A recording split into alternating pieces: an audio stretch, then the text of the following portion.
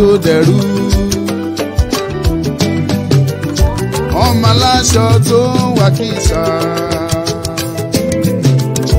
Ọmọ ẹlẹ́ran tó ń jẹ́gun. Kí la ó ti ṣe yìí sí o Yorùbá ẹ fúnra. Ọmọ ọba tó dẹ̀rú.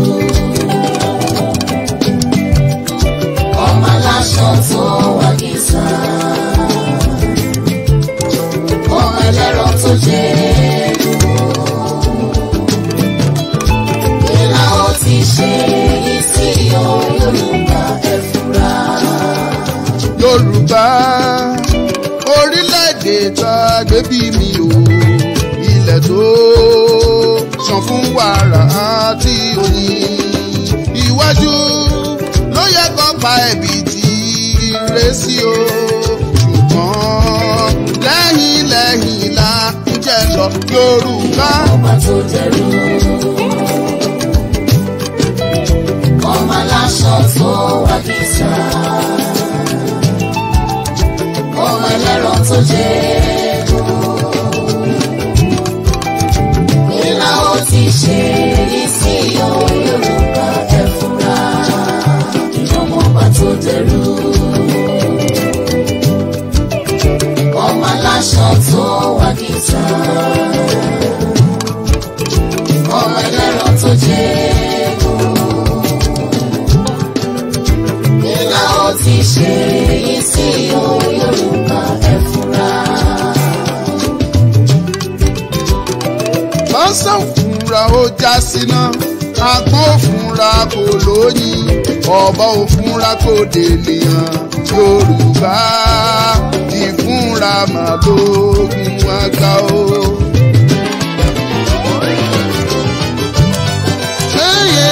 Ọmọ ọba tó dẹ̀rú. Ọmọ aláṣọ tó wá kìsà. Ọmọ ẹlẹ́ran tó jẹ́gun. Kí la ó ti ṣe yìí sí o Yorùbá ẹ fúnra. Ọmọ ọba tó dẹ̀rú. Ọmọ aláṣọ tó wá kìsà. Ọmọ ẹlẹ́ran tó jẹ́gun. Kí la ó ti ṣe yìí sí o Yorùbá ẹ fúnra. Ẹ̀bẹ̀ mo bẹ̀ yín ẹ̀yin àgbààgbà o. Ẹ jèbùrẹ́ o. Mo bẹ̀ yín ẹ̀yin àgbààgbà o. Ẹ jèbùrẹ́ o. Káyọ̀nù síra wa lóhùn ló tọ́. Ẹ jèbùrẹ́ o. Àìrìnpọ̀ a máa jọmọjò níyàwó. Ẹ jèbùrẹ́ o. Ọmọ ìyá kan náà ṣá ní gbogbo wa. Ẹ jèbùrẹ́ o. Pòfẹ́sọ̀ Bánjí ọmọ Akíntóyè o. Ẹ jèbùrẹ́ o. Àgbà tí òbínú lọmọ rẹ̀ ń pọ̀ jọjọ. Ẹ jèbùrẹ́ o. Sunday Adéníyì ọmọ Adéyẹmọ. Ẹ jèbùrẹ́ o. Bájà Sọ́lá owó bàbá Dámì o. Ẹ jèbùrẹ́ o. Ohun tó bá wẹ lẹ́nu gọ́fẹ̀nù rẹ̀ sọ. Ẹ jèbùrẹ́ o. Ibi à ń lọ là ń kọjú sí. Ẹ jèbùrẹ́ o. Gbogbo ẹ̀yin ẹgbẹ́ Yorùbá nation o. Ẹ jèbùrẹ́ o. Ẹ jèbùrẹ́ o. Ẹ jẹ́ ká fọwọ́sowọ́pọ̀ kó lè já. Ẹ jèbùrẹ́ o. Ẹ jẹ́ òwúrẹ́.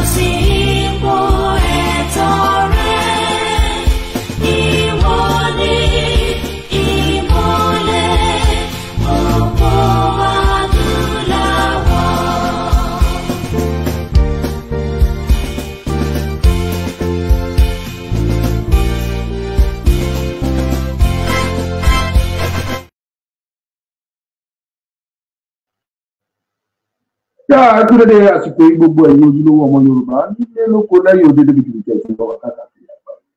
Ọmọ táyé tún lè o, mo kí yín o.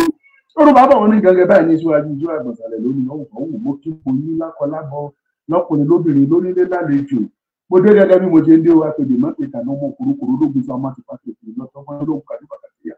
Ó sẹ́ni mọ́mọ́ bó kàrà lọ́dọ̀ máa fi ń bọ̀. Mo kí gbogbo yín pàpàtà. Mo kẹ́yìn olóríire ọmọ Yorùbá tẹ́ ẹ fi gbogbo gbà tẹ́ ẹ máa fi ń gbọ́ ọmọ Lúkà. Ẹ kú dé àsìkò yìí o, ẹ tún kú lélẹ̀kan sí o. Ọmọ Lúkà ni mò ń jẹ́ kò pé méjì. Gẹ́gẹ́ bí wọ́n ṣe ń sọ fún yín gbogbo ìgbà pé ètò mi ó tún ti gbọ̀nà àrà yọ o. Nípa oore ọ̀fẹ́ àti àánú Ọlọ́run láti wákàtí àti ọ̀wọ̀ yìí lọ, a máa gbà àwọn àlejò wá. Táwa tún máa bá wa sọ nǹkan tàbí méjì tá a máa ṣí wa létí lórí ìrìn àjò Yorùbá nation yìí. Ìdí tó fi yẹ ká lọ, ìdí tá a fi gbọ́dọ̀ jáde yẹn gangan làbẹ àwọn mọ̀ jù. Ọ̀pọ̀lọpọ̀ ní òye òye ẹnu bí akẹ́kọ̀ọ́ ní ká pín kí ni ìdí tó fi yẹ ká pín tán bá bèrè lọ́wọ́ ẹ̀ kò mọ́. A ní ebi ti pọ̀ jù, òótọ́ ebi wà lára ẹ̀ ṣùgbọ́n ọ̀pọ̀lọpọ̀ àwọn nǹkan ló kúnlẹ̀ rẹpẹtẹ tó jẹ́ pé ó fi yẹ ká pín. Ẹ jẹ́ kí n fìyẹn sí ẹ̀gbẹ́ kan náà, ẹ jẹ́ kí fàsìkò yìí kí gbogbo yín pápátá pé ẹ̀kún nílẹ̀ kan sí. Ǹjẹ́ ẹ jẹ́ kí fàsìkò yìí máa kí yín o pé ẹ ṣeun wa àná o fún àdúró tí yín fún ti ṣíṣe ìyá olóyè Ìgbòho. Mo sì dúró lórí ọ̀rọ̀ mi. Tẹ́ ẹ bá ràn wá lọ́wọ́ ká rówó ọkọ̀ ọmọ Lúkà ò ní lọ òun. Kì í ṣe ìgbéraga torí mi kì í dárìn. Mi ò ní nìkan gbéra kí máa lọ tí Ìgbòho kò ní ṣe é ṣe o. Kì í ṣe wípé mo fi ṣe ìgbéraga. Ebi náà understand. Ẹ̀yin tọ́lọ́run dẹ̀ ti lò tẹ́ ti ràn wá lọ́wọ́ tẹ́ ti fún wa níwọ̀nba tó rọ́pò bọ̀. Appreciate yín àdúpẹ́. Ṣùgbọ́n ọ̀pọ̀lọpọ̀ nǹkan ló yẹ ká ṣe, ká gbé ṣe kó tó di pé ọjọ́ náà pé àní débẹ̀ ká wòran. Then ọkọ̀ kan ni mo sì lè fọwọ́ ìsọ̀yà báyìí pé àti ẹ̀mí ilẹ̀ ọ̀pẹ nìkan lọ́run. Ṣùgbọ́n ẹ ràn wá lọ́wọ́ ká lè ráyè ṣe nǹkan tá a fẹ́ ṣe gangan. Ká lè ráyè dọ̀hún kó má tì wá, kó má tọ ọmọ Lúkà. Eléyìí sọ̀rọ̀ Ondo State mọ́. Gbogbo ilẹ̀ Yorùbá ló fẹ́ bá lóye ṣe ṣíṣe. A fẹ́ yọ̀ sí lọ́rùn ni, a fẹ́ san oore, a fẹ́ dúpẹ́, a fẹ́ ṣe ẹ̀yẹ ìkẹyìn fún màmá gbogbo Yorùbá. Ní tá a fẹ́ gbé ṣe nìyẹn. Ẹ ràn mí lọ́wọ́ ká lè rówó gba mọ́tò. Ìtìjú ńlá ló máa jẹ́ fún mi. Ká dọ̀hún ká wá máa wò kó má sì ń ta fẹ́ jẹ tàbí ká débẹ̀ ká má tiẹ̀ wá rí mọ́tò tó eléyìí tó máa jẹ́. A tún wá buyì kún mi tí mọ́tò bá pé méjì tàbí mẹ́ta kájọ máa gbéra sọ́nà kájọ máa lọ. Ẹ jọ̀ọ́ ẹ̀bẹ̀ ni mo bẹ̀ yín. Ọlọ́run ò ní jọ́ kójú kó tì í. Gbogbo ẹ̀yin tọ́lọ́run pèsè fún ẹ ràn wá lọ́wọ́. Ẹ̀yin tẹ́ ẹ ti ṣe tẹ́lẹ̀ tẹ́ ẹ bá padà ṣe kò sí tó burú nínú ẹ̀, kò sí tó burú ń bẹ̀. Ẹ tún padà fún wa sí Ọlọ́run ló bùkún yín. Ọlọ́run àtúbọ̀ máa gbọ́wọ́ yín sókè. Ṣé rí pé mo rawọ́ ẹ̀bẹ̀ ni gbogbo tá a fẹ́ ṣe báyìí ò pé ọ̀sẹ̀ kan mọ́. Kò pọ̀sẹ̀ kan mọ́. Ìdáyìí ọjọ́ Sátidé ọjọ́ mẹ́jọ á ti wà lọ́nà á ti máa múra bọ̀. Ìyẹn tá a bá lọ á ti máa padà bọ̀ nílé. Ẹ̀yin ni kẹ́ ràn wá lọ́wọ́, ẹ̀yin ni kẹ́ má dojú ó tì wá, ẹ̀yin ni kẹ́ gbé kẹ́ ṣe láṣẹ pé ẹ mọ iye aṣọ tẹ́ ẹ rà tẹ́ tá a pín fún àwọn èèyàn lọ ní rẹpẹtẹ. Kí wá láṣọ yẹn wá wúlò fún nígbà tá a bá pín aṣọ tó yẹn tó wá tó táìmù tó yẹ ká lọ tí ò sí ní ìṣàtìlọ. Ó kù sọ́wọ́ yín o, ẹ̀yin màmá mi, ẹ̀yin bàbá mi. Ìgbòho ọmọ Adéyẹmọ Sunday Ìgbòho olórí ọmọ Yorùbá ni o. Ojú ò gbọdọ̀ tí, ojú òdẹ gbọdọ̀ tọmọ Lúkà. Òró trust mi. Ẹ ràn wá lọ́wọ́ àròwó mọ́tò mo ń tẹnu mọ́. Bákan náà ni mo fi àsìkò yìí sọ fún pé ẹ̀yin tẹ́ bá nídìí oyin ògidì, oyin rèé o. Ẹ̀yin tẹ́ bá need either 5 litre 10 litre lọ́wọ́lọ́wọ́ báyìí tó wà bí ojú méjì. Ìgbà tí mo fi hàn yín last 10 mẹ́ta ni àbí mẹ́rin mo sọ fún pé mi fẹ́ gbé kan sílé, wọ́n ti gbé kan lọ. Ó sì kù sí bí méjì ló kù. Ṣùgbọ́n lágbára lọ àwọn ọdẹ tó bá wa kó wọ́n ní ọ̀sẹ̀ tó ń bọ̀ àwọn tó máa bá wa lọ kó mi wá. So ìwọ tó bá ní di 5 litre nígbà yẹn ó ṣeé ṣe kó rírà nígbà yẹn. Ẹ kàn sí wa. Ìyàtọ̀ wà nú oyin fẹ́ẹ̀kì àtòyin ògidì. Oyin gidi kò síbi tó bá gbé sí kì í bàjẹ́. Ó gbé sínú fíríjì kò ní bàjẹ́. Bó gbé sílẹ̀ lásán kò ní bàjẹ́. Kò sí bó ṣe kì í bàjẹ́. Kò sí tó lè fi kàn kì í bàjẹ́. that is pure honey for you. Tó o bá dẹ̀ ní àwọn nǹkan tán ní kó o fi oyin mix, tó o bá lo oyin ògidì ó máa jẹ́ fún ẹ gidi ni compared to ìgbà tó bá lọ lo oyin fake. Ẹjọ́ gbogbo oyin tẹ́ ẹ rà supermarket tẹ́ ẹ ń ṣe wọ̀nyẹn fake ló pọ̀ jù bẹ́ẹ̀. Adúlísílẹ̀ ẹ mọ̀ pé ó ti lé lọ́dún kan tá a ti tà last. Tí bá fẹ́ ta oyin fake fún yín màá lọ ra oyin ṣúgà màá tà fún yín ṣùgbọ́n èmi ò ní ní ṣe nǹkan èpè nǹkan àdúrà lèmi máa ṣe. Mo ṣe ní ẹni sùúrù ó ní àsìkò tí wọ́n ń kó oyin àsìkò yẹn la wà yìí ìgbà ẹ̀rùn ìgbà ọ̀gbẹlẹ̀ òun náà máa ń kó wọ́n ti ń kó báyìí ni mo ṣe rí eléyìí ìgbà báyìí tó o bá nílò kàn sí mi kò wọ́n kó ra tiẹ̀. Now ẹ jẹ́ ká wá kọjá sí níta fẹ́ sọ̀rọ̀ lé lórílẹ̀-èdè gangan ẹ jẹ́ máa kí yín jàre Fẹ́mi Joseph adúpẹ́ lọ́wọ́ yín tẹ́ bá fẹ́ rà ẹ kàn sí mi lórí nọ́mbà mi ẹ má béèrè lórí ibẹ̀ yẹn pé lónìí Afọlábí Ọlámilékan mo kí yín ẹ káàbọ̀ ẹ kú bó ṣe ń lọ ojú òde wà ní tìyín o láṣẹ Èdùmàrè. Yẹmí Umardin ẹ ṣé oníkàrẹ uba ẹ̀yin náà ẹ káre o ojúmọ ní tiẹ̀ o uba mi o má gbẹdùn o ó fi hàn pé àwọn ará àti àwọn ìjọ wa nìyẹn má jòkun ẹ o okun tẹ o Ọlámídé Ayọ̀mí mo kì í yín ẹ káàbọ̀ sórí ètò Wàsíù ti join ní TikTok ẹ káàbọ̀ The Prince you are welcome àwọn tèmi nìyẹn ní gbogbo ìgbà lọ́jọ́kọ́jọ́ mo kì í yín o bẹ́ẹ̀ bá ṣe ń wọlé ẹ bá wa tẹ̀ ẹ́ Jayé ọlá mo kì í yín o ẹ káàbọ̀ sórí ètò ọmọ wù mí mo kì í yín ẹ káàbọ̀ ẹ máa bá wa ṣe kí ni ẹ máa tẹ̀ ẹ́. Ìkìlọ̀ ni wọ́n mú wá lẹ́ni ìwọ tó bá létí kó gbọ́ ṣé rí there are many reasons tó fi yẹ kẹ́ pín program èmi o. Eléyìí ò ṣe lè ta ṣe lánàá tẹ́ ẹ̀ pín kì í ṣe lè ta ṣe níjẹta tẹ́ ẹ̀ pín kò dẹ̀ kan Ọmọlúkà bẹ́ẹ̀ pín Àgúnlá bẹ́ẹ̀ pín Àgúntẹ̀tẹ̀ èmi ti sọ Alágẹmọ ni mí mo ti bímọ mi ná àìmọ̀ọ́jọ́ ó kù sọ́wọ́ yín àìmọ̀ọ́jọ́ kù sọ́wọ́ yín eléyìí tó kù ẹ̀yin lẹ mọ̀ mo ti sọ ìwọ̀nba èèyàn kan àbí méjì wọ́n ti rí wò kò dẹ̀ wá kan èmi mọ́ eléyìí tó kù ọwọ́ yín ló wà ṣùgbọ́n eléyìí mo sọ fún pé there are many reasons tó fi yẹ kẹ́ ẹ pín tó o bá nífẹ̀ẹ́ gbogbo ọmọ Yorùbá tó o fẹ́ kí Yorùbá ó jì sí kòtò o gbọ́dọ̀ pín eléyìí tí mo mú ìkìlọ̀ ẹ̀ wá yìí o kí ni ẹni ìkìlọ̀ tí mo mú wá ìkìlọ̀ Onítìrí ni ò Dúpẹ́ àtàwọn ikọ̀ ẹ̀ Dúpẹ́ Onítìrí tó ní òun jẹ́ ìyàwó Abíọ́lá tá a mọ̀ díẹ̀ kò kàn yé ìbá máa ṣe ìyàwó Abíọ́lá ìbá tiẹ̀ jẹ́ ìbá òun kó jẹ́ ìyàwó Awólọ́wọ̀ kò kàn yé Dúpẹ́ black gold tó lóun black gallant tàbí kí ló lóun jẹ́ tó wà l'Amẹ́ríkà àmọ́ orúkọ ẹ̀ mi ì sábà rántí orúkọ ẹ̀ bóyá jìnnì náà ló jẹ́ bóyá jìnnì kìnnìkan náà ló jẹ́ òun Ìjìnlẹ̀ Marcus Ìjìnlẹ̀ Margot thank you Roland Afolabi God will bless you ojú òní tí ẹ brother mi God bless you Ìjìnlẹ̀ Margot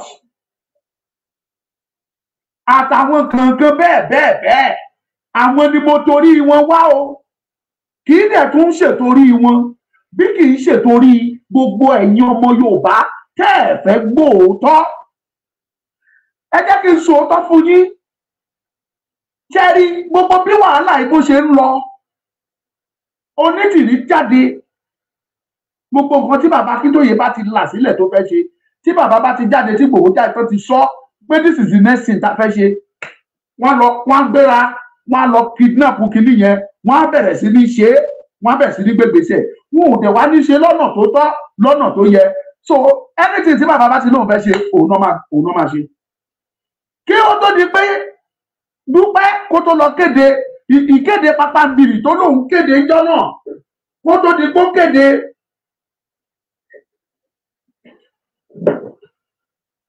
pé Dúpẹ́ jáde tó lọ kéde dandanbìrì tó ké bàbá ti ń sọ pé káwọn make arrangement báwọn ṣe máa make announcement Dúpẹ́ gba tẹ̀yìn ó lọ dá ṣe ó pọ̀ bẹ́ẹ̀ tí bá ní kí n máa kà fún yín ṣé ẹ wá rí lẹ́yìn tó dá ṣe tí gbogbo ẹ̀ dojúrú lọ́dọ̀ Dúpẹ́ àwọn tí Dúpẹ́ ń pè tí Ìjìnlẹ̀ ń tì tí gbogbo wọn sọ pé ẹ jáde ọgbà ẹ̀wọ̀n ní gbogbo wọn ti ń láǹdì o mi ò dẹ̀ kì í ṣe commissioner of police ká má sọ pé Ọmọlúkà ló lọ arrest wọn bàbá Èkìtì ò kì í ṣe DSP ká má sọ pé bàbá Èkìtì ló lọ pàṣẹ fún wọn Òmèyọ̀ kì í ṣe DSS ká má sọ pé Òmèyọ̀ ló give authority pé ẹ lọ arrest wọn bàbá Akíntóyè òde kì í ṣe gómìnà Èkìtì, kì í ṣe gómìnà Ọ̀ṣun, kì í ṣe gómìnà Ọ̀yọ́ tó pàṣẹ wípé ẹgbẹ́ wọn.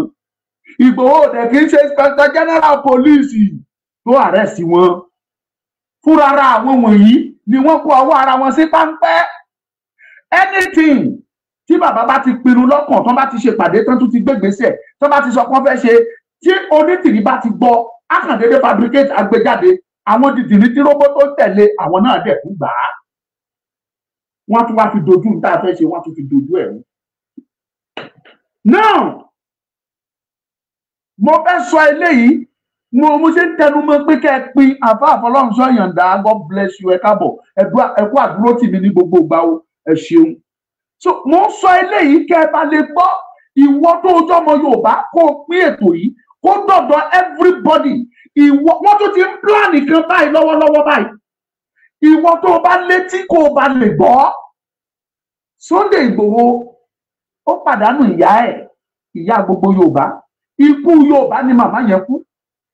Kì í ṣe tó dẹrùn kéèyàn má rí ọmọ ẹ̀ ọdún kan, ọdún méjì, mẹ́ta, mẹ́rin kó dẹ̀ máa gbọ́ pé ọmọ yẹn wà nínú ibi, ó wà nínú kóló, ó wà lọ́gbà ẹ̀wọ̀n. Tọ́mọ ẹ bá wà nílùú òyìnbó, inú ẹ̀ á dùn, ọkàn ẹ̀ á balẹ̀ pé ìlú òyìnbó lọmọ mi wà.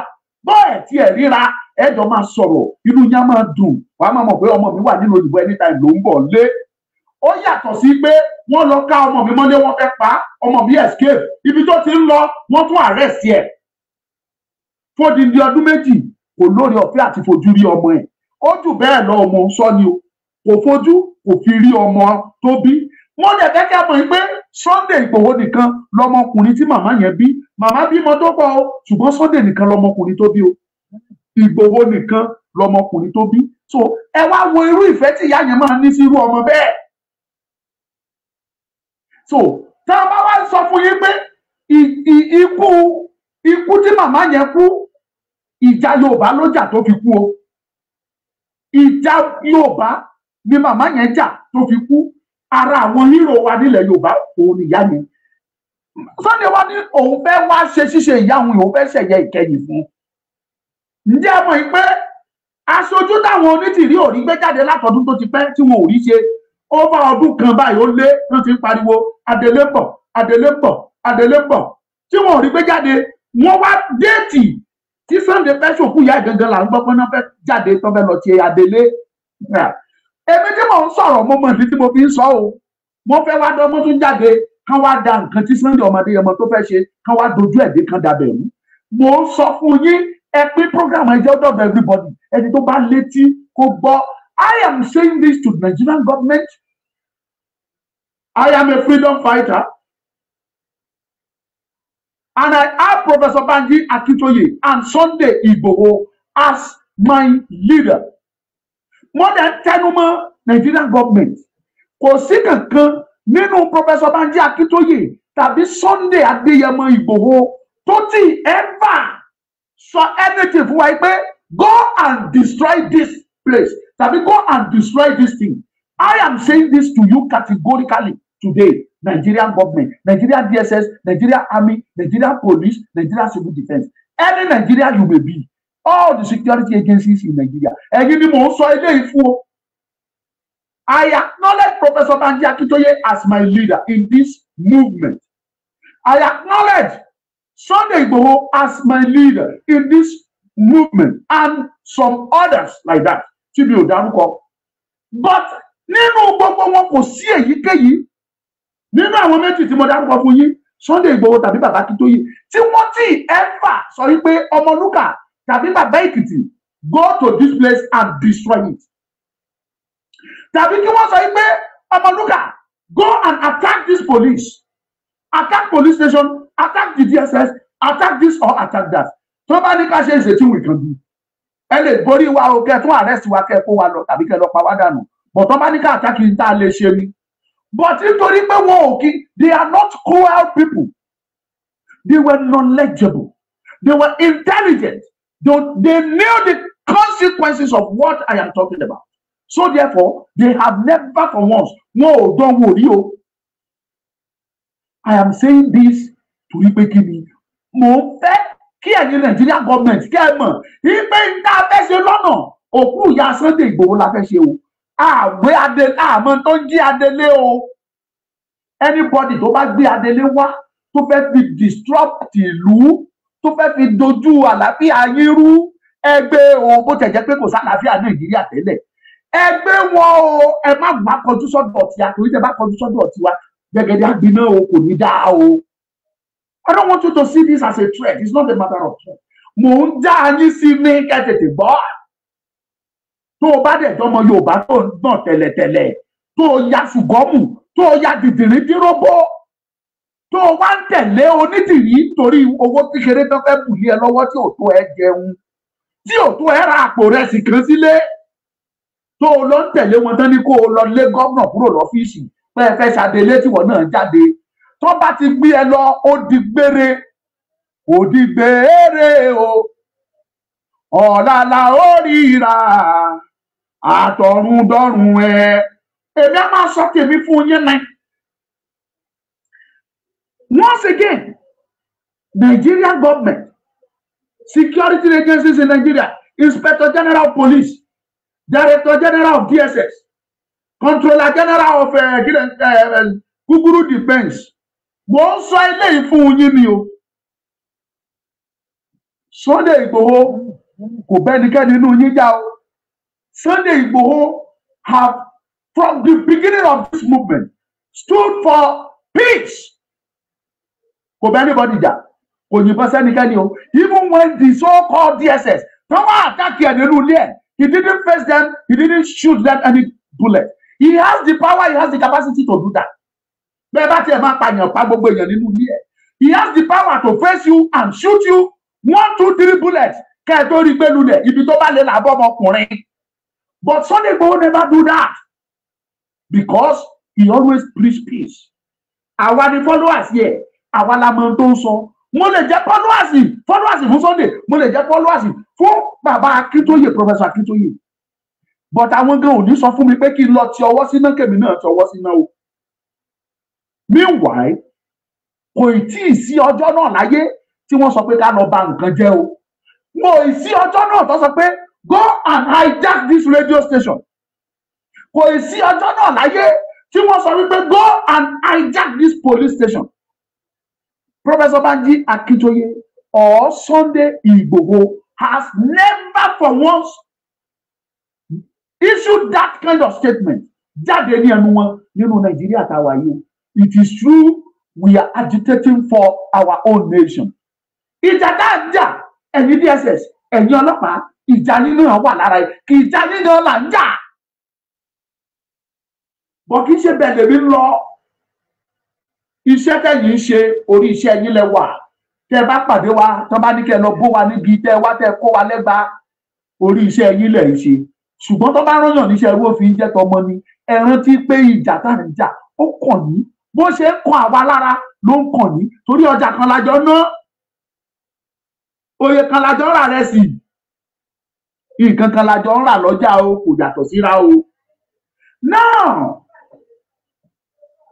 mo fẹ́ sọ ọ̀rọ̀ fún yín wípé àwọn kan kóra wọn jọ wọ́n láwọn òmìnira twenty-rú jẹ́ kí n pè dáadáa fún yín they call themselves òmìnira 2022 which I want to believe that their political part of Nigerian politicians gimmicks. Kò sí weapons tí ò sí lọ́wọ́ olóṣèlú. Gbọ́ mi, kò sí weapons tí ò sí ní ọwọ́ olóṣèlú. Oríṣiríṣi weapons ní olóṣèlú fi ń jà. Ara weapons tó fi ń jà tó fi wá fẹ́ kọlù wá òun lẹ rí yìí o.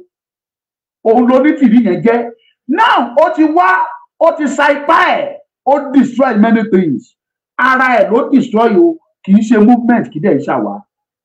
She destroyed many things and she claimed to be a leader on her own, which I don't care about. But àwọn èèyàn, including your honorable office, I am speaking to the Inspector General of Police, Commissioner of Police in Oyo State, Commissioner of Police in Ondo State. I mean all the Commissioner of Police in southwestern state of Nigeria. I am speaking of Yoruba land. gbogbo commissioner of police tó wà nílẹ̀ Yorùbá. Also, I am directing this message to the Inspector General of Police of Nigeria, which is Baba Wabaya Ebetokun Nimoloruko Yinjesa. I am directing this to you as well as Director of DSS. Mo sọ gbogbo eléyìí ẹ lọ dì í mú ṣíṣíṣí. Wípé àwọn gúrùpù tó pera wọn lónítìrí yìí, tó pera wọn ní òmìnira 2022, they are not part of this movement. Wọn ò kì í ṣe ara wa o. Wọn ò sí nínú ìrìn àjò Yorùbá Nation campaign. They call themselves Òmìnira 2022. We don't know anything about them. We are not part of them. We don't associate with them. They are now claiming they want to come out. They said they want to come and announce their Adele. They want to send Mr. Governor, all the governors, they want to send them out of their office and take over the office. They want to take over their offices because they call themselves Adele. We don't know what that means. Mr. Commissioner of Police, we are ready to defend. We conducted a peaceful rally in Oyo State in 2020, 2021. Kò sí a single person tó wá complain fún yín pé anything bàjẹ́, anything sọnù. Mr. Commissioner of Police, there is record. Even though if you are not the Commissioner of Police in Oyo State, then there is record for it. Kò sẹ́ni tó wá complain. We did everything under the leadership of Professor Banji Akintoye, under the leadership of Dr. Sunday Igboho. Nobody complained of anything. Or some people attack me, they beat me, they molest me. Nobody complained. We did it in Oyo State, sir. We did it peacefully, according to the instruction of Professor Banji Akintoye and Sunday Igboho. We did it peacefully. After Oyo State, we moved the right to Osogbo, Osun State. We did that rally, peaceful rally. No single person complained that in Kawasonu, Monluwa, Mopiyajewa, Mocheba, Moshawo, nobody complained of anything. We did it peacefully. Go and verify. The Commissioner of Police, Office of the Command Headquarters in Osun State, you can go there and find out if there is any complaint about that peaceful rally. We did it peacefully, according to the instruction of Professor Banji Akintoye and Oloye Sunday Igboho. After Osun State, we moved down to Ogun State. We did the same thing peacefully. Nobody complains of anything. Nothing missed, no killing, no beating, no fighting, no quarreling.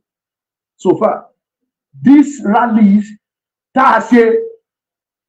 we host more than 10 to 20,000 people attended those rallies. And yet, we were able to conduct ourselves. We were able to make sure that there is peace in everything with us.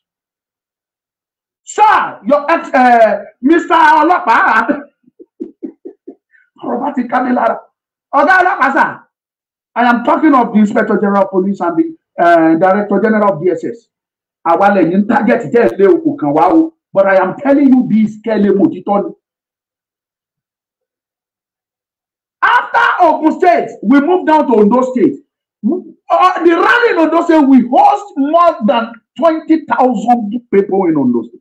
The Ondo State governor, the late Akeredolu, is aware of that rally, and he gave us a commendation. He gave us a kudos for conducting that rally peacefully, because Ondo State is online. You can go to the book and watch it there. Nobody complains of any loss. Nobody complains. We did it peacefully, according to the instruction of our leader, Professor Banji Akintoye and Sunday Igboho. And after Ondo State, we then moved to Ekiti State. We did the same thing peacefully. Nothing lost. Nobody complained of anything.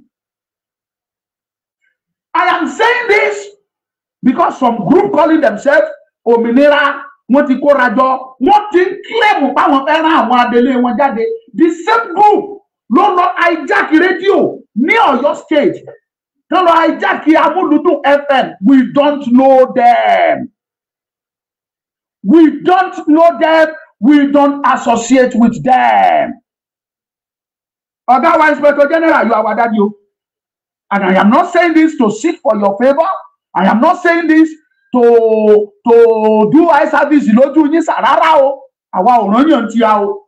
Àwa ò gbọ́ kankan wọn ti gé alẹ́ ti lọ o. À ń sọ fún yín ni kẹ́ ẹ bá lè mọ̀ pé ìjà Yorùbá nation táwa ń jà, à ń jà àdẹ̀dúró lórí ẹ̀.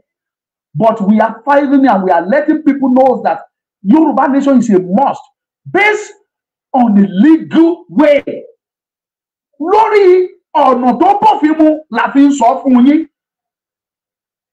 It is our right to tell you that we want our own sovereignty under United Nations Charter. It is our right, which Nigeria is a signatory. Ẹ̀tọ́ wa ni láti sọ pé a fẹ́ dá dúró. We are more. Tó bá ká bá dá dúró. As a matter of fact, we will be number 4 in the whole Africa in terms of population, because we have more than 50 to 60 million in terms of population. There are countries in Africa that has only 200,000 people, citizens, only 200,000, 300,000, and their country, independent nation in this Africa. So it is our right to say we want to be on our own. Kò ṣẹ̀ṣẹ̀ ń bẹ̀. So that you are, àwọn tó pera wọn lómìnira 2022 yìí, we don't associate ourselves with them, we don't know them, we don't recognize them, and they are not part of us. Àwọn ló lọ hijack rédíò, àwọn ló lọ hijack ọ̀gá ọlọ́pàá, àwọn ló lu ọlọ́pàá bó ṣe wù wọ́n. We don't know them. And the reason we are saying this ni wípé Sunday Igboho fẹ́ wá ṣòkú ìyá ẹ̀. Àìdá ẹ fẹ́ wá gbé tàbí ẹ fẹ́ gbé, kò sí kan tọ́mọ lọ́mọ fẹ́ gbà lọ́wọ́ yín, kò wá bá yín fa wàhálà, kò wá yọ̀bọ̀n tẹnikẹ́ni, kò wá bẹ́nikẹ́ni jà. Ìyá tó bí ti kú, ó dẹ̀ fẹ́ wá ṣe, ó fẹ́ wá show last respect for that woman, and she said she will come. Ìyẹn làwọn òmìnira 2022 fẹ́ dúró lé lórí, to destroy and to make sure wípé wọ́n dá gbogbo nǹkan fẹ́ ṣe wọ́n dàrú, so that they will tag this movement wípé a fẹ́ bà nǹkan jẹ́. Nígbà táwọn kan bá kóra wọn jọ tán láwọn òmìnira 2022 tán lọ sínú governor's office, tán lọ yìnbọn, tán kó ògùn síta, tán ní governor must get out, àwọn fẹ́ take over governor's office, àwọn fẹ́ wá bẹ̀rẹ̀ adélé. Excuse her, the next thing tẹ́ máa ṣe nípa ẹ máa tag wa, ẹ sọ pé àwọn Yorùbá nation, this is how they are. Nǹkan tán jẹ́ rèé, and immediately I am very assured that you are going to give an order wípé any Yoruba nation tẹ́ bá ti bẹ̀rẹ̀ sí ní kó wọn, ẹ máa give order pé kán máa kó gbogbo wa ni. Bẹ́ẹ̀ yìí ṣe máa kó wa, làwọn DSS á máa kó wa, làwọn sójà á máa kó wa. Order tẹ́ máa give nìyẹn. Tẹ́ bá ti rí pa àwọn kan lọ sí governor's office, tán fẹ́ take over ẹ̀ tipátipá. The next thing tẹ́ máa sọ nìyẹn o. But start, you have to order. You will order your commissioner of police, and the commissioner of police will order some police officers to go and start arresting us. We are telling you this, that we don't know anything about it. Tẹ́ ẹ bá rí wọn bẹ́ẹ̀ yẹn, àwa tá a jẹ́ tá a dúró ẹ pè wá, à ń pè leader wa, à mọ́ra wa. Tẹ́ ẹ bá pe Professor Akintoye, ẹ pe Sunday Igboho, à pè sára àwọn ọmọ yín lélẹ́yìí, à pè àwa tá a jẹ wà nísàlẹ̀, à lọ wò wọ́n tá a bá ti sára wa, à sọ fún pé they are not part of us. Àrà tó bá wù ní ẹ fi wọ́n dá, oògùn tó bá wù ní ẹ fi wọ́n jó, they are not part of Yoruba people. Màdàrú ìran ọmọ Yorùbá ni wọ́n o, àwọn olè tí kú lọ́rùn.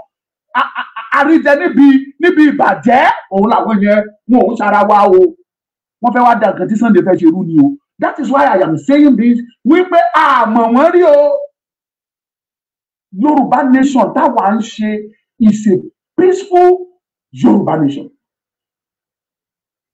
The prison war, tí wọ́n bá broke out, gẹ́gẹ́ báwọn Fúlàní ṣe ń lérí mọ́ wa, they will fight. They will stop bringing food. They will this, they will that. Fulani cannot be killing us and we expect us to fold our arms. At least we have to defend ourselves. But we are not preaching war. We know what is war. Àmọ̀tán pẹ̀lú ogun àgbàdúrà fún. But tó bá délẹ̀, we will defend ourselves, sir, Your Excellency. And what is war? When Fulani is coming in, killing us, one by one, kidnapping us, sending us out of farm, okotelomi lọ gba owó lónù tó fi ṣe. Tí Fulani dẹ̀ ń lọ bẹ̀ tó ń pa wọ́n tó ń bà wọ́n lóko jẹ́. That is war. That is war. Now, Fulani ní ká má gbóúnjẹ wá sílẹ̀ Yorùbá mọ́. This same Fulani, wọn ò dẹ̀ fún wa láyè ká lè ṣoko. Gbogbo inú igbó wa náà kó màlúù sí tán bẹ̀ tìbọn. Anybody bá wọnú igbó, wọ́n á yọ̀bọ̀n tí, wọ́n á kó màlúù, wọ́n á fi jẹ ìtógbìn. Wọn ò jẹ́ ká ṣoko. Wọ́n làwọn kan ní ká má kó oúnjẹ wá mọ́. They want to kill us. The techniques we gave to them during the Civil War, they want to use it against us. Ṣùgbọ́n wọ́n gbọ́ ní o. Your Excellency, Mr. Ọlọ́pàá, Mr. DSS, it is in Nigerian Constitution that we have to defend ourselves. We will defend ourselves. But I preach a war. Yoruba people, we are peaceful people. As I'm speaking with you, I am a peaceful person. I have Fulani as friends. I took good care of them. Rather, they demand something from me and I gave to them. I am not a crap person. I don't hate them.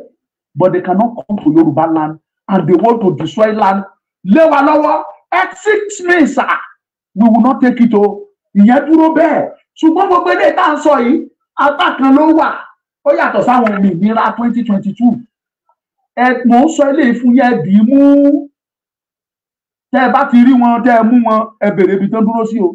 Ẹ bèrè ẹni tó dó lórí wọn. Tán bá dárúkọ mi, invite us. I will come. Màá dẹ̀ jẹ́ kó yé wọn pé they are not part of us. Because a mọ àwọn tá a jọ ń rìn o. A dẹ̀ mọ àwọn tó jẹ́ tiwa. Tá a jọ ń rìn ní wa in a legal way. We have lawyers. Tó fún wa advice. Àwọn senior advocate of Nigeria. A reputable lawyer. A well-known lawyer. Tó fún wa ní àmọ̀ràn. Tá à ń seek legal advice lọ́wọ́ ẹ̀ before any move. Everything we do, we are doing it according to the law. It is our right. It is in the Constitution, even not in the Nigerian Constitution, but it is in United Nations Charter that supersedes Nigerian Constitution. That we have the right to demand for our sovereignty. And that is what we are doing. But we are doing it in a legal way. Because we don't want to war. We know what war is. Ama. They want to destroy. They want to kill this movement. That is why we are saying it now. I have spoke with Oga Ọlọ́pàá now. Mo fẹ́ padà sórí yín o. Gbogbo ẹ̀yin ọmọ Yorùbá tẹ́ ẹ̀ ń gbọ̀n jìnnìjìnnì tẹ̀ lónítìrí. Èrò náà fún yín. Pastor Fayanju Londo State. How much ni àwọn Onitiri gbélé yín lọ́wọ́?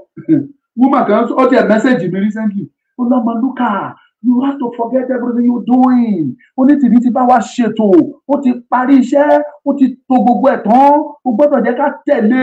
Ẹ jẹ́ wo bí a máa rí message yẹn sí. Mi ṣe mo náà bá wọn. Torí mi irú kan ìbínú ò jẹ́ kí n tiẹ̀ dá lóhùn. Olamaluka, ṣé ẹ rí nǹkan tí mò ń sọ fún yín ni pé kò dìgbà tí ẹnìkan bá sọ fún ẹ pé òun ṣe nǹkan báyìí kí wọ́n fúnra ẹ tó mọ̀ bóyá ẹni tó bẹ́ẹ̀ tàbí kò tó bẹ́ẹ̀. Onitiri is the greatest liar in the whole world. Náà bá wo gan, Sátánì nínú Bíbélì tẹ́yìn rò pé ó jẹ́ onírọ́. Sátánì ò kì í ṣe onírọ́, èfò ò kì í parọ́. Sátánì ló dé láyò. Tẹ́yìn ń pèlè èṣù yìí, kì í parọ́. Ẹ̀yin kan dẹ̀ ti sọ pé èṣù kì í ṣe Sátánì kò kan yé. Wọ́n ti kọ́ sínú Bíbélì àwọn dẹ̀ ti rí kà bẹ́ẹ̀. Ṣùgbọ́n Sátánì tẹ́ ẹ ń pa Sátánì ò ń parọ́. Ẹ̀ṣẹ̀ tó ń ṣẹ̀ ní pé nǹkan tí ò yẹ kó sọ, tí ò yẹ kó jáde lẹ́nu ẹ̀, àwọn òtítọ́ tọ́lọ́run ò fẹ́ kó sọ jáde ló ń sọ. Ó dẹ̀ ń rúùrù, ó ń disobey Ọlọ́run. Ẹ̀ṣẹ̀ nìyẹn. When I told you, keep this thing secret. Don't let my daughter know. Don't let my son know this. Tí mo wá bàjẹ́ yìí tí mo lọ sọ, ó ti ṣẹ̀ mí. Èmi dẹ̀ tó lórí ẹ, èmi ni mo ní ẹ, èmi ni mo ṣẹ̀dá ẹ. Mo dẹ̀ ní má sọ̀rọ̀ yìí ó dẹ̀ lọ fagídí sọ fáwọn ọmọ mi tí mi ò fẹ́ kó mọ̀. Ẹ̀ṣẹ̀ tí Sátánì ṣẹ̀ nìyẹn. Sátánì ò kì í parọ́. ṣùgbọ́n Onítìrí ló parọ́ jù ní gbogbo àgbáńlá ayé. Ó parọ́ gidi, èfò òkè parọ́ sá. Ẹni tó parọ́ the number one liars in the world is Onítìrí Dúpẹ́. Nínú ọgbà Édẹ́nì, nínú ọgbà Édẹ́n, níbi tọ́lọ́run dá Ádámù sí àti Éfà, wọ́n ní èṣù wá bá wọn láwọ̀ ejò. Gbogbo nǹkan tí Sátánì bá wọn sọ nínú ibẹ̀ yẹn, ẹ̀yin tẹ́ ẹ mọ̀ Bíbélì dáadáa, ṣé Sátánì ṣó parọ́? Ṣó parọ́? Kò parọ́ o. Ṣùgbọ́n òtítọ́ tó wà ń bẹ̀ tọ́lọ́run ò fẹ́ káwọn ọmọ èèyàn mọ̀ kó má bàa máa ṣẹ̀. Èṣù Sátánì lọ sọ fáwọn ènìyàn. Ibẹ̀ ló ti bẹ̀rẹ̀ sí ní mọ̀ pé ìhòòhò náà wà àti bẹ́ẹ̀ ló ti dàbẹ́ ni pé kíní ti bẹ̀rẹ̀. Èmi rò bẹ́ẹ̀ ni o. Ó dẹ̀ ṣeéṣe kọ́lọ́run máa tí ì fẹ́ kí ìyẹn wáyé. Ó níbi tọ́lọ́run fẹ́ kí, bóyá ó níbi lẹ́rù tọ́lọ́run fẹ́ kí a ní experience dé ká tó mọ nǹkan tó ń pè bẹ́ẹ̀. Ṣùgbọ́n Sátánì dé sọ fún ọ ní lájẹ̀kẹ́ lọ jókòó. Ọlọ́run sọ pé tẹ́ bá jẹ́ pé máa kú kò sí kú tá pa yín. It is true. Ṣé bá Ádámù àti Éfà ṣe bọ́n jẹ èso òun ṣé wọ́n kú? Wọn ò kú. That is to tell you pé èso ò parọ́. Ó sọ fún wọn pé ìhòòhò oníjẹ bá jẹ́ ẹ dàbí Ọlọ́run ni. Òtítọ́ ló dẹ̀ bá wọn sọ. Because the only ẹ̀ṣẹ̀ yẹn ni tèmi mọ̀. Tí Sátánì tó wá láwọ̀ ejò tó ṣẹ̀ lọ́jọ́ yẹn ni pé ó disobey Ọlọ́run. Ó ṣẹ̀ sófin Ọlọ́run torí Ọlọ́run ò fẹ́ kéèyàn mọ̀. Tọ́lọ́run bá fẹ́ kán mọ̀ á sọ fún wọn pé gbogbo igi ni kẹ́ ẹ jẹ àti igi eléyìí gan ẹ jẹ, eléyìí gan ni kẹ́ ẹ jẹ jù. Ọlọ́run ò fẹ́ kéèyàn mọ̀ ni. Ṣùgbọ́n Onítìrí òun ni number one onírọ́. Wọ́n bá sọ fún pé Sátánì lónírọ́, irọ́ lẹ pa o, òun ṣòwò o. Sátánì kì í ṣe onírọ́. Ó ṣe Ọlọ́run, ẹ̀ṣẹ̀ ẹ̀ ni pé ó disobey Ọlọ́run, ó dẹ̀ gbéraga sí Ọlọ́run. Ìgbéraga yẹn ló mú kó disobey. Ìgbéraga tó ní sí Ọlọ́run ló mú kó disobey Ọlọ́run. Dúpẹ́ lónírọ́ o, gbogbo ẹ̀yin tẹ́ ń gbọ́ mi lọ́wọ́lọ́wọ́. Ẹ lọ ronú yín gan-an o. Go and think. Tónítìrí bá wá tàn yín, òun àtàwọn ẹmẹ̀wá ẹ̀ tán ti parọ́ gbowó lọ́wọ́ gbogbo ọmọ Yorùbá tí wọ́n wá ọ̀nà tán fẹ́ fi kọ́bà. Tán bá tàn yín pé kẹ́ ẹ jáde pé adelé yín kan ń bọ̀. Tẹ́ ẹ bá jáde tó bá mú ẹ o lọ gbé nìyẹn, kò sí mátàlá. No madala will save you. Èmi Ọmọlúkà ń sọ categorically. Bí mo dé gbangba òde máa sọ, bí mò ń wù ẹ tán rù ẹ lọ bí eléyìí máa ní ẹ̀yìn ìbọn sórí ẹ̀. Fáàtì ni màá sọ fún ẹ. Tó lọ́pọ̀lọpọ̀ nínú ilé yẹ ká padà gan. Ẹ dìsáàbù láti kú ká ní ìbọn sórí kíkẹ́ kú dànù. Tó lọ́ bà yẹn jẹ́ nìyí. Mi ò mọ̀ ní o. Tó bá wù ẹ́, àwọn tí wọ́n mú lọ́jọ́ kìíní àná, ààrẹ tó kú síbẹ̀ nínú wọn o. Onítìrí ò dá sí o. Bí ọ̀la, mo challenge gbogbo ẹ̀yin tẹ́ ń tẹ̀lé Onítìrí. Gbogbo àwọn tó jáde nínú ọgbà ẹ̀wọ̀n tí wọ́n padà tú sílẹ̀ later after 6 months tó ń gbé níbẹ̀. Mo challenge yín. Ǹjẹ́ a rí nínú wọn tó Onítìrí gbé fóònù tó pè tó tiẹ̀ commiserate pẹ̀lú ẹ̀ tó kí tó bá wọn sọ̀rọ̀ tàbí tó pe ìyàwó wọn nígbà tán wà ní kó ló pé ẹ pẹ̀lẹ́. Leader nìyẹn o. Lójú ẹ̀yin kan, àlórí yín gbálẹ̀. Àánú yín ṣe mí. Tẹ́ ẹ bá lọ, wọ́n gbé yín gbé nìyẹn. Ẹ lọ àlọ́ rámirámi náà rí. Nígbọ́ là ń gbọ́ òjòkó nìro. Ẹ lọ nìyẹn. Tó bá gbé yín gbé. Mò ń gbà ẹ́ lámọ̀ràn mi, bàbá. Tí màmá ẹ Dúpẹ́ bá ti ní kó jáde, ìwọ nìkan ní kó jáde, má kórí olórí lọ bẹ̀ o. Tó o bá mú ẹni tí ìwọ náà bá pè ẹ́ pé máa bọ̀ jẹ́ ká jáde, màmá wa mú àti ní ká jáde, tí ìwọ náà gbọ́ ò tẹ̀lé wọn jáde. Tó o bá jóbìnrin tọkọ ẹ tó ń wo fídíò yìí, tọkọ ẹ bá wà lára àwọn tó fẹ́ tẹ̀lé wọn jáde, múà àdélé múà. Mò ń sọ fún yín ni o. O jẹ́ tètè fa ọkọ ẹ kó tu hòhò fún pé ọkọ mi irọ́ ló pa. O níbi lọ kó di ọyàn ẹ mú bí eléyìí kó máa ṣe báyìí pé nóò. Èmi máa pẹ́ kò sóbìnrin táwà ń lé ọkọ. Tọkọ ẹ máa gbà láyè kó jáde láyéláyé, ṣùgbọ́n èyí obìnrin ni mo ń sọ eléyìí fún. Kó di ọyàn ẹ mú kó sì dílẹ̀ fọ́kọ ẹ kó fi máa bẹ̀ ẹ́ pé jọ̀ọ́ torí Ọlọ́run. Wo ọjọ́ tó bẹ̀rẹ̀ sí ní gun kínní first day kó fi bá ọkọ ẹ sọ̀rọ̀. tó sọ fún pé kó padà sínú ilé kó má jáde torí tó bá gbé lọ ẹrù èèyàn méjì ó dẹrù wọn nìkan nìyẹn o reality ló gbọ́ yẹn tó bá lọ tó mọ̀ pé gravity tẹ́ fẹ́ ṣe yẹn ó lágbára wọ́n ní kẹ́ lọ lé gómìnà kúrò lọ́fíìsì kẹ́ lé gómìnà kúrò lọ́fíìsì kẹ́yìn wọ bẹ̀ kẹ́ wá tẹ́kọ̀ọ́ bà kẹ́lẹ́ jáde lé kí náà ń pè yẹn àánú yín ṣe mí o ẹ mọ gravity ẹ̀ ń bọ̀ jẹ́ pé màmá yín mú à kò ó mọ̀ fẹ́ tìjú síjọ̀gbọ̀n ni ó fẹ́ tánìsì orúkọ Yorùbá nation kásà lè borúkọ yẹn jẹ́ ìdí màmá yín ṣàfẹ́ ṣe nìyẹn àánú yín ló ń ṣe mí tí mo ṣe wá sọ̀rọ̀ fún yín o kì í ṣe pé tẹ́ bá jáde jọ yẹn wọ́n á pè wá wọ́n á béèrè iṣẹ́ mọ̀ wọ́n rí àṣọ fún àmọ̀ wọn ni wọ́n kò ní lọ nìyẹn ṣùgbọ́n mi ò fẹ́ kẹ́ ẹ lọ fọ́tra mi ì fẹ́ kẹ́ ẹ lọ jì sí kòtò mi ì fẹ́ kẹ́ ẹ lọ bọ́ sínú ìgbèkùn Onítìrí again ó ti ń tàn yín adélé ń bọ̀ inú yín náà dùn ẹ̀yin náà ń garùn adélé ń bọ̀ wọ́n ń gbowó bọ̀ ẹ fẹ́ gbowó ẹ lọ bèrè lọ́wọ́ àwọn tí wọ́n mú ní àbídìgbò tí àbídìgbò ẹ fẹ́ mú ní àbí kí náà pé amúlùdùn ẹ lọ bèrè lọ́wọ́ àwọn tó mú lámúlùdùn ìtọ́jú wọn rí nínú ọgbà ẹ̀wọ̀n ńbẹ̀ kan tó tú wọn lẹ̀ after 6 months ẹ máa pè wọ́n ká ẹ bèrè lọ́wọ́ wọn ká ẹ lọ bèrè ìtọ́jú wọn rí ìwọ náà tún ti ń sọrùn gangan òun rọjú kọ òun fẹjú òun fẹ fún tó o fẹ́ lọ join Onítìrí tó ní kẹ́ wá ṣe adélé ó di gbére fún ẹni yẹn o ẹnu kíyàwó ẹ máa múra wékìtì ẹni o tòró ò ní padà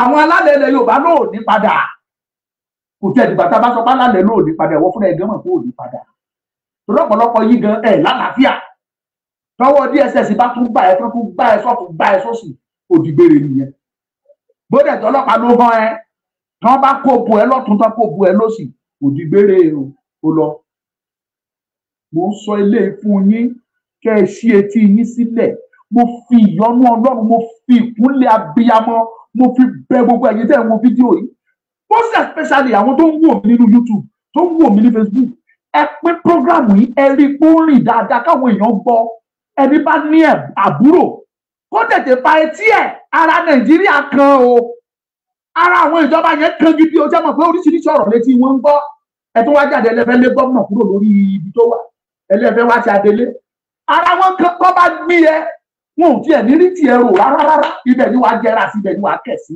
òkú ẹ̀ gan wọn ò ní rí yìí sí ẹ̀ tó bá létí kó gbọ́ bó o bá dẹ̀ ní kò kan yé Kampala tiẹ̀ nìyẹn Sunday Igboho fẹ́ wá ṣòkú ìyá ẹ̀ á ṣe lálàáfíà tí ò ní sí jà tí ò ní sí kankan àwa ìmọ̀ lọ́bẹ̀ àmọ́ ṣe ìkọ́ ọmọ ejò lẹ́sẹ̀ bọ́ọ̀kan fífò máa fò lọ́bẹ̀ àwọn ìyá mi ọ̀pàkẹ́ àlàkẹ́ arógbájọ máa balẹ̀ àti jẹran tí ò léegun wọ́n á wá fò wọ́n á wá gbé mi lọ́bẹ̀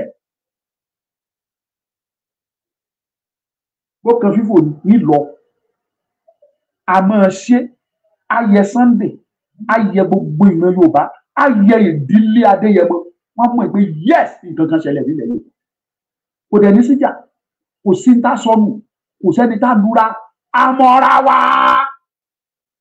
ẹ bá gbọ́ pọ́n jà níbì kan màá jẹ́ kó yé yín pé kì í ṣàwa tá à ń ṣe Yorùbá nation là ń jà àwa tá à ń ṣe Yorùbá nation mọ́ra wa pátá báwa 100 bá kó wọnú mọ́tò àmọ́ra wa ara àwọn tá a máa kọ́kọ́ bára wa sọ nìyẹn gbọ́mọlúwàbí ẹ̀ dání o ọmọlúwàbí ẹni kó fi sọ́wọ́ ọ̀tún kó wá mú èkejì náà kó fi sọ́wọ́ òsì ìkéèsì ọmọlúwàbí ò bá ṣiṣẹ́ mọ́ bóyá lè lò kejì ṣùgbọ́n ọmọlúwàbí ẹ̀ dání tó ọmọlúwàbí ni gbogbo wa bá a ṣe ń rìnrìn wa nìyẹn ká tó wọnú mọ́tò that is what we address everybody a dẹ̀ mọ́ra wa pátápátá tẹ́ bá gbọ́ pọ́njà kì í ṣàwọn èèyàn tiwa ló lọ́jà àmọ́ wọn o mò ń tẹnu mọ́ o ìwọ tó èmi mo fẹ́ràn àánú ẹ ló ṣe bí mo ṣe ń bẹ ẹ dámọ̀ràn o bó bá wù ẹ wọn bá ní màmá yín ti gbé redé àbí màmá yín ti gbádé lédè tó dẹ̀ bẹ́ síta wọn fún ẹ ní 20,000 wọn fún ẹ ní 50,000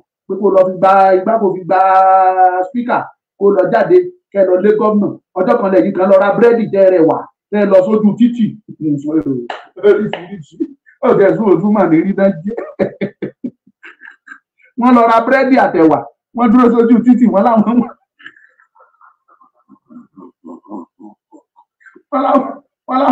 láwọn ṣe reclamation what is a petition? From participate in no petition. From petition to jubilation, from jubilation to reclamation, from reclamation to occupation, from occupation to adulation. mi rírú àwọn tó gọ̀ bí ẹ̀yin tẹ́ ń tẹ̀lé Dúpẹ́ rí láyé àti èyí tó ga nínú àti èyí tó kú ẹ ti gọ̀ jù. Kí ló dé tẹ́ gọ̀ bí eléyìí tó bìrìbìrì dẹ̀ ṣe ti yín mọ́ṣẹ́ ó ṣe ayé yín mọ́ṣẹ́ ẹ̀ tí ẹ̀ mí àtẹni tó kàwé nú yín kò tí ẹ̀ rí kankan kà mọ́ ọpọlọ ẹ̀dẹ̀ wá dúró gbogbo ẹ̀dẹ̀ yòó oríṣiríṣi dẹ̀ kó yín lọ́pọlọlọ wọ́n á bẹ̀ sí ní oríṣiríṣi ọ̀rọ̀ wọ́n fi ń gbé yín wọ́n bẹ̀ jubilation to reclamation reclamation to declamation declamation to jubilation wọ́n bẹ̀ sí ní ṣe ṣanṣanṣan fún yín ó dẹ̀ kàwé ó ní master ó ní PhD yíyá tí ó ṣe ń pariwo pé Dúpẹ́ gbìyànjú pẹ̀lú ìwé tó dẹ̀ kàyé ó béèrè lọ́wọ́ Dúpẹ́ pé ìwé tó lóò ti dọ́kúmẹ́ǹtì fi hàn wá fẹ́ rí ẹ̀rí kórì nítorí odò ìwé tẹ́ ká jojú ó yẹ kán withdraw that pali certificate ó yẹ kán you deserve to ó deserve kán withdraw pali yẹn lọ́wọ́ ẹ̀ that certificate kán withdraw ẹ̀ lọ́wọ́ ẹ̀ ìwọ tó yẹ kó fọ̀nà hàn Dúpẹ́ kó sọ fún Dúpẹ́ pé this is not how it is wọn ò kì í ṣe bí eléyìí ìwọ yẹn ni Dúpẹ́ ń sólé lórí ọ̀pọ̀lọpọ̀ yín yẹn dẹ̀ ní Dúpẹ́ ò tiẹ̀ kò bá yín sọ̀rọ̀ ní kò bá yà ńlá kú yín ẹni tí ò tó yàwó ẹ nínú ilé some of you ìyàwó ilé yín kàwé ju Dúpẹ́ lọ ẹ wá sọra yín di ṣùgbọ́mù ẹ sọra yín di dìdìrín di robot ẹ bẹ̀rẹ̀ sí ní ṣe ṣùgbọ́n tẹ̀lé Dúpẹ́ kì í ṣe bí Dúpẹ́ dẹ̀ ti àtìvù ọ in tó fẹ́ àtìvù lórí yín ó ti àtìvù ẹ I thank my God mo dúpẹ́ lọ́wọ́ àwọn tó nílẹ̀ tí bá ti ṣe ìkà tí mo ṣe ibi lórí ọ̀rọ̀ Yorùbá nation yìí àwọn alálẹ̀ àsan fún mi wọ́n á dá fún mi ṣùgbọ́n tó bá ti jẹ́ pé inú kan kọ̀ọ̀kan ni mo fi ń rìn èyí tẹ́ ń pariwo ó kówó jẹ ó ṣe bá ṣàwo kò sí pé òwò tó bá mọ̀ pé ó kówó fún mi tí mo kó jẹ jáde kó sọ nobody life nínú Yorùbá nation yìí ni wàá tó gbówó kan fún mi pé Ọmọlúkà gbà fi ṣe lé gbogbo nǹkan tí mo wá bá yín pé mo fẹ́ rà tí mo rà gbogbo ẹ̀ ni mo kó jọ síbí ó tún kù ṣẹ́jú díẹ̀ má tún kó gbogbo ẹ̀ wá kàn yín projector ni o eléyìí tó fò lókè ni o má tún kó gbogbo ẹ̀ má tún wá fi hàn yín kẹ́ mọ̀ pé ó wà intact mo sọ fún yín pé abẹ́ lónìí mo dẹ̀ rà ó dẹ̀ wà intact kò sí ní mo fẹ́ fi ṣe with the receipt èmi lẹ fi ṣeré mi ìtẹ́ ẹ bá fún mi pé jíjẹ tí ẹ rè òun làjẹ mọ́nú mi ń jàjẹ ju mi ń jàjẹ kọjá àlà Ọmọlúkà this is for you ìyá mi kan pè mí ń jẹta Ọmọlúkà ó lóun fẹ́ sẹ́ndì owó sí mi ó lóun fẹ́ sẹ́ndì 50,000 sí mi mo wá ní mọ́mì owó mọ́tò nìyẹn o ẹ má dì ó ẹ máa gbowó tèmi létà owó mọ́tò láti wá ó lọ́mọdúnkà mi ò fún yín lówó mọ́tò mo fún ẹ ní mo wá ní mọ́mì mo ní mo ti gbọ́ ṣe rí pé plus wà bẹ́ẹ̀ ó ní kì í ṣòwò mọ́tò bóyá ó máa fún wa lówó mọ́tò létà ló ń sọ yẹn ó ní ṣùgbọ́n kì í tí ì ṣòwò mọ́tò lẹ́nu òní ìwọ ni mo fún nígbà tó dẹ̀ máa sẹ́ndì owó sẹ́ndì 30,000 50 ló sọ pé ó fẹ́ sẹ́ndì nígbà ó máa sẹ́ndì ó sẹ́ndì 30,000 mo dúpẹ́ lọ́wọ́ ẹ̀ bí ìṣiṣẹ́ owó sí lọ́wọ́ ó wù ó yọ nínú ẹ̀ láti fún mi ni bí tọrọ kódà bí bá dẹ̀ tọrọ ó tẹ́ lọ́rùn láti fún mi ni ó tẹ́ lọ́rùn èmi ló dẹ̀ fún àjẹmọ́nú mi ni ti bá náà jẹ majority ẹni òde ní Yorùbá nation náà ni màá tún náà sí àwọ mọ́tò á lọ síbí á lọ sọ́hún tí ẹ bá pèntì mi lórúkọ déédéé mi ló ṣe Ọlọ́run á san mí lẹ́san gẹ́gẹ́ bí iṣẹ́ mi nínú Yorùbá nation yìí mo ń sọ ọgbẹnu mi ní gbogbo ìgbà láàárọ̀ lọ́sàn-án lálẹ́ Ọlọ́run á san mí lẹ́san gẹ́gẹ́ bí iṣẹ́ mi nínú Yorùbá nation yìí kò sí ní bá kọ́lé mẹ́wàá ní Yorùbá nation yìí mo deserve ẹ̀ ṣùgbọ́n ilé onílé ni mo ń gbé o ilé mi rẹ́ǹtì ní òwúrẹ́ yìí o oṣù yìí ló yẹ kí n tún sanwó ilé báyìí o mo mọ̀ pé tó bá máa dúró in the next 2-3 days láńlọ́ọ̀dù mi á wá yọ mí lẹ́nu pé ọ̀gbẹ́ni owó ẹ̀ ti pé wá sanwó tòró ti due already this month ló due á tún wá yọ mí lẹ́nu Ọmọlúkà sanwó ilé rẹ̀ á tún kúrò lóye tí mò ń san tẹ́lẹ̀ á tún increase orí gbogbo nǹkan tó ti increase lọ́jà ṣùgbọ́n kò sórúkọ tẹ́ ẹ̀ pè mí kò káyé àwọn ẹ̀yin bí Onítìrí náà dẹ̀ ni ẹ̀yin nìka ẹ̀yin lè sùn láàbù ògiri oko abẹ́ni wọ́n ràn bá òrí dá ẹ̀yin náà ni.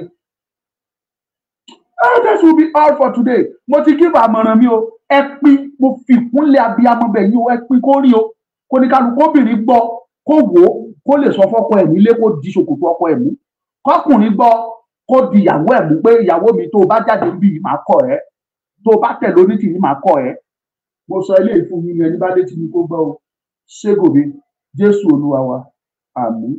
Ọmọlúkà ni mo jẹ́ lẹ́ẹ̀kan sí mo kí gbogbo ẹ̀yin olóríire ọmọ Yorùbá àròwọ mọ́tò tá a fẹ́ fi lọ gbogbo o mi ò láwọn ìyá ọ̀pàkẹ́ o mo kàn ń sọ tèmi ní o kò sẹ́ni tó fẹ́ gbé mi fún o tí ò bá sí mọ́tò ra àgbélẹ̀ nílọ ni o àní lọ if mọ́tò ló dé ẹ ràn wá lọ́wọ́ a nílò mọ́tò mo dúpẹ́ lọ́wọ́ ẹ̀yin màmá mi ẹ̀yin bàbá mi tẹ́ ti contribute fún wa tá a ti rí díẹ̀ ṣàjọ ṣùgbọ́n síbẹ̀ ibi tá a lọ ibi tó jìnnà ní a gbọ́dọ̀ rísíkì ara wa lọ bẹ́ẹ̀ ẹ ràn wá lọ́wọ́ o ẹ yẹ Sunday Igboho sí ẹ pọ́nlé ó dìsáàbù ẹ ojúlówó olóore ọmọ Yorùbá ni ó dìsáàbù ẹ o ó dẹ̀ trust Ọmọlúkà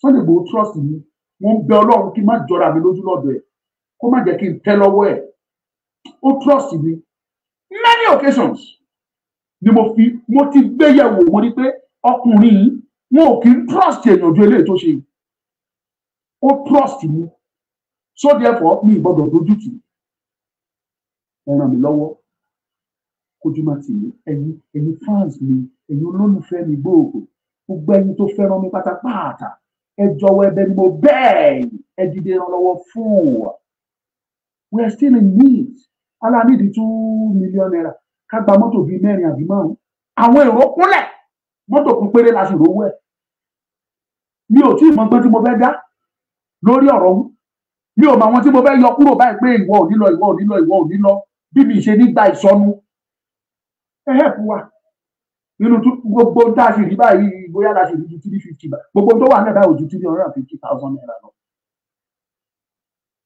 kí ni ká ti ṣe sí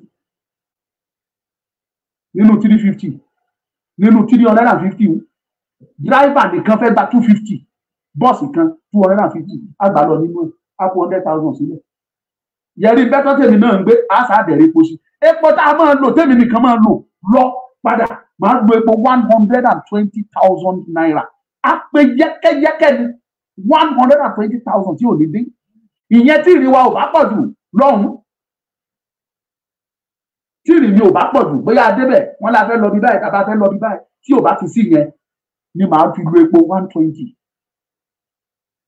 350 wà nílẹ̀ 250 ti lọ sórí bọ́ọ̀sì kan gan-an kò kó àwọn warriors wa ká má wàá sọ wípé ẹjọ́ ẹ̀bẹ̀ la bẹ̀ yín o ẹ ràn mí lọ́wọ́ ojú òní tì yín Ọlọ́run àtúbọ̀ máa fún oyin lé ẹ̀yin tẹ́ bá fẹ́ ròyìn òní wà ó ní ògidì ó wà lọ́wọ́ Ọmọlúkà ẹ kọ́ńtàtì mi tẹ́ bá nídìí ẹ̀ nọ́mbà tẹ́ máa fi bá mi sọ̀rọ̀ ní 070 46 09 2484 again 070 46 09 2484 Ọlọ́run á pọ́n yín lé o mo mọ̀ pé ìlú ò fararọ ìgboro ò dẹrùn not just in Nigeria even in diaspora global problem ló ń ṣẹlẹ̀ everywhere ni wàhálà tó ń ṣẹlẹ̀ lọ́tún lósì ló fa gbogbo ẹ̀ àmọ́ Nàìjíríà kan tó wá lé yàtọ̀ ní kókókókókó ṣùgbọ́n Ọlọ́run á gbọ́wọ́ yín sókè ó kéré ní sọ̀yàn dáhùn ẹ ràn wá lọ́wọ́